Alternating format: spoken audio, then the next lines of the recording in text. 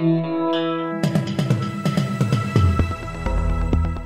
listening to the Betoota Advocates Weekly News Wrap on Desert Rock FM 96.5. Welcome back to the weekly Betoota News Bulletin, where we dissect the week that was and talk about some of the biggest stories to come through the printing press of Betoota Advocate, Australia's oldest and most favourite newspaper based out here in Betoota.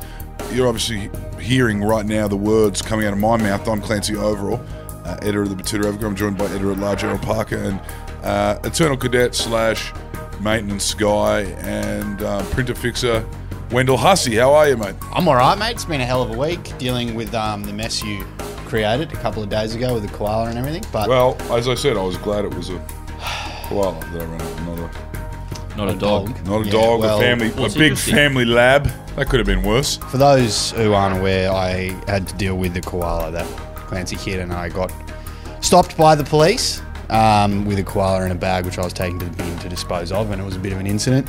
And Clancy just was on a call and disappeared and left it to me to sort out.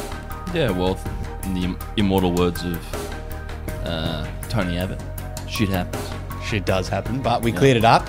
I just don't know why there was a koala on the road in Western Queensland. I thought we had those koala bridges anyway. Well, you know, it's probably an escapee from the Royal Betoota Zoo. You know what noise it makes? Obviously, that place has been shut for a while after what happened with Glenn McGrath all those years ago. I thought it was just tranquilizers. No.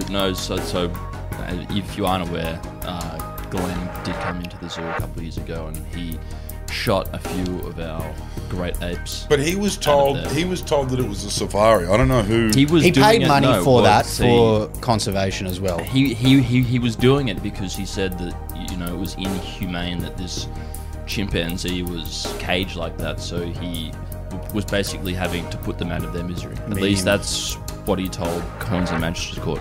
Shooting an ape is pretty close to shooting a person. That's not big game.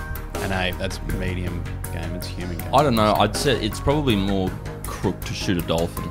You've got a primate running on 2 legs away from you, and you shoot it. You'd know. You've run over and killed a few dogs in your day. And put it on the neighbour's lawn, blame them. They buried it thinking the dog had died from old age. In the green bin, they go with all of your grass clippings, apparently. Can you put carcasses in the green bin? Yeah, well, you can't. You certainly can't put them in the recycling bin. I mean, that would. Why can't you just put them in the normal bin? That's what you do with a chicken carcass. In landfill. In the world of garbage collection, the absolute the A1 job that you can have is to get the recycling done. So, yeah, putting a dead animal inside the recycling bin is probably going to put the fear of God in a few garbage collectors. Fringe NRL players. Fringe Q Cup players in Betoota. That's our recycling run. Now, happy Pride, everyone.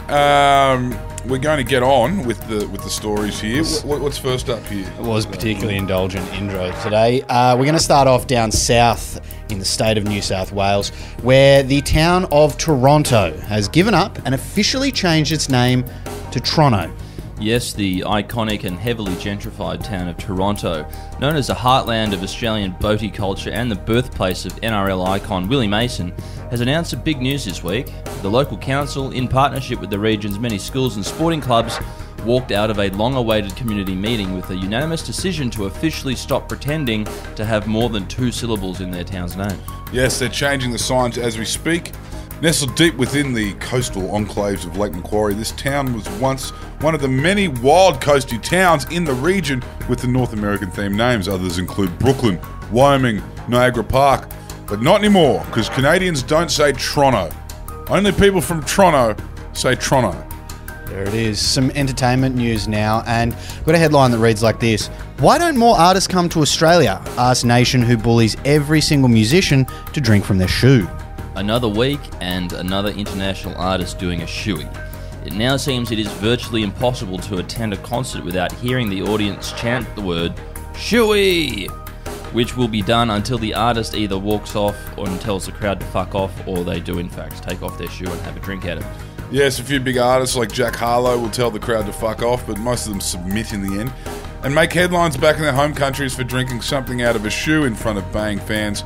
But as fun as it is, it's been revealed that some artists like Queen Bey, Beyonce that is, are now leaving Australia out of their tours in an effort to avoid this cringe cultural trend. Yeah, it's pretty grim, isn't it? And people say that we don't have a culture. Speaking of culture, And speaking of someone who isn't leaving Australia out of their tour, Pink has revealed she's coming down under, and it's inspired the nation's netball mums to call their salon and book in a fresh galah. The galah being the pink streaks through the hair. pink and white. Yes, it's time to bust out the yellowtail. The P explanation mark NK is coming back to Australia. The Princess of Chardonnay Pop has revealed that she'll be coming back to Australia and bringing her Summer Carnival tour here in early 2024. And that means salons around the Channel Country and the nation are under the pump. Julie Moore-Hart, the owner of boutique salon Sheer Elegance, Sheer spelt S-H-E-A-R, here in Betoota Heights, says she's been doing a cut and colour special and has been flat chat around the clock. Julie told us that anyone can come in and do the Raise Your Glass special, which comes with a free glass of Shardy, any cut, any colour. Very popular. Obviously, the galah is the one that everyone's been going for.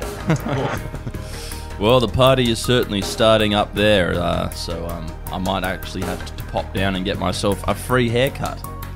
Come on, get into it. Now, we'll wrap up with some literary news. And Andy Griffiths Publishers are set to rename the first book in the Bum trilogy to The Day My Bum Acted Out of Character. As news spreads of Roald Dahl's novels having offensive language removed to adapt to modern audiences, it appears that beloved Australian children's author Andy Griffiths has also copped the same treatment. If you don't spend that much time on Twitter or Sky News, the old English author Roald Dahl is having his books rewritten in the UK to change language, like Mrs. Twit being ugly and beastly. They've changed that to just beastly. It's caused a bit of a stir amongst people that don't want anything to change ever, and that we should still have leaded paint in our houses and kids should still get the cane. Yeah, true, but Rod Dahl is he's Welsh, he's not English, so Not the same thing. we'll have to go back there. Here's a good one for our United Kingdom audiences. Same thing. I suppose you could say the same thing about, you know, South Australians and Victorians. They're largely the same, aren't they? Yes, they are. Anyway, it has caused a stir, and it's caused one of our famous authors to change one of his most famous books. The Day My Bum Went Psycho will become The Day My Anus Acted Out of Character, with Griffiths saying he didn't want to further stigmatise vulnerable people by normalising these microaggressions. I think it's fair enough. It's a nice touch. It's a nice touch. Modern book for modern kids. I mean, it's better than the initial plan was The Day My Arsehole started playing up. It's not really appropriate for kids, I don't think. So I think this is a much nicer name. No, The Day My Arsehole Got Cranky. Let's leave it on that note, I reckon. Goodbye. See you guys. Thank you.